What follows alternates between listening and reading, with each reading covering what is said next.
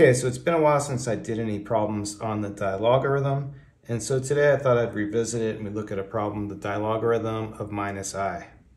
This is really similar to a series problem I did a while back where we ended up with the Dilogarithm of just I.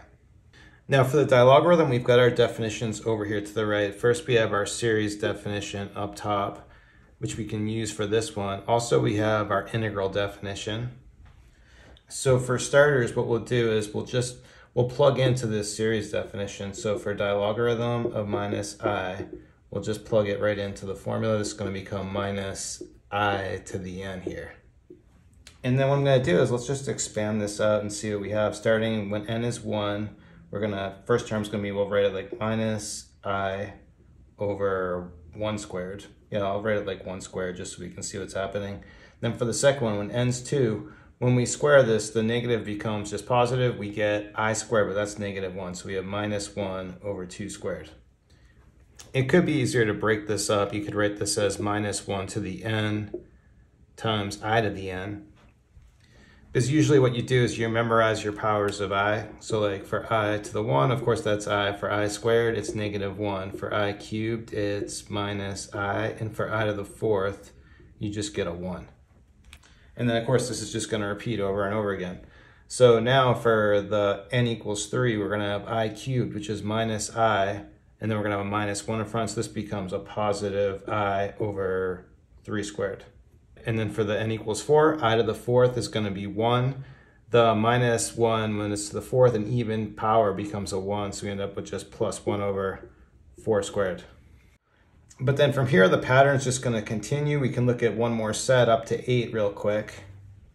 And so what's happening is our denominators are just counting up 1, 2, 3, 4 on to infinity. And then the numerators are just repeating with this pattern over here. Now for the next step, what I can do is we can separate out the real part for the imaginary part. We'll notice that, we'll just notice that all the even terms, those are going to be real. And all the odd terms are going to be imaginary, right? So first I'll capture all the real terms. What I'll do is, because they're all even, I can factor this first term out. I can factor out minus 1/4 on here. And when you do that, what's going to happen, you're going to get 1 minus 1 over 2 squared plus 1 over 3 squared minus 1 over 4 squared. You could look at this right here as a 1 squared. So this is just going to be counting up, alternating signs on and on to infinity here.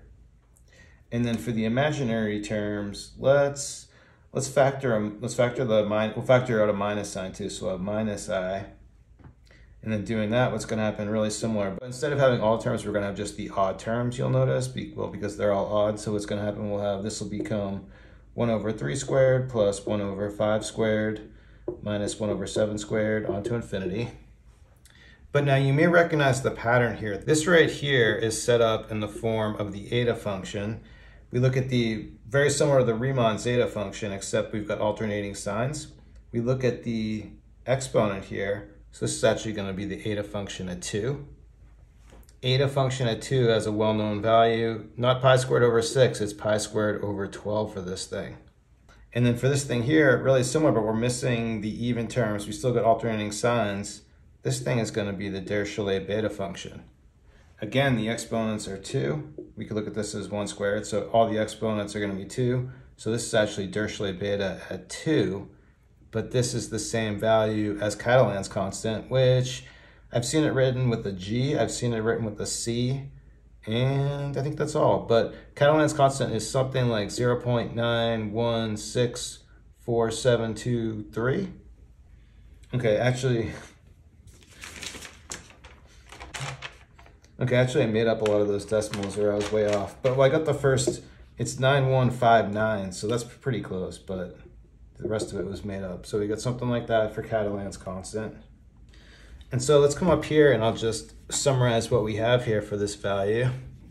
So all we're going to need to do on it is distribute in minus 1/4 to pi squared over 12, and what we get is minus pi squared over 48. Here, minus I times Catalan's constant, we'll just write this as minus IG or GI or IC or whatever you want to, however you want to do it, and that's it. And so one thing I was thinking about when doing this was the exponents we have over here. you'll notice that minus I is the same thing as I cubed, of course. So it's actually going to be very easy for us to find any integer exponent on I. So like in that other video, we found Dilogarithm of I, really similar to this. I think it was, let's see, it was pi squared over 48 minus IG. So just the difference in a minus sign there. And then if we did, let's say we wanted to do Dilogarithm of I squared, well, that's just going to be Dilogarithm of minus 1. And for minus 1, that actually has the value of minus pi squared over 12.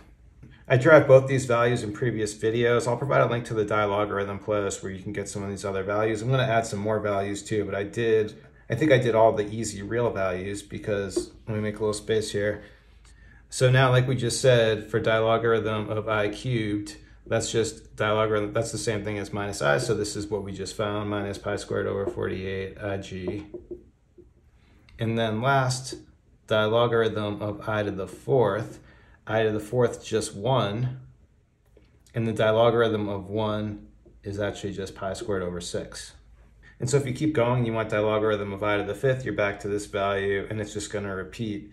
And so that's about it for this one, but coming up we'll do some more identities and we'll get some more values, especially for real numbers. Okay, that's it for today. Thanks everyone for watching. Have a good day.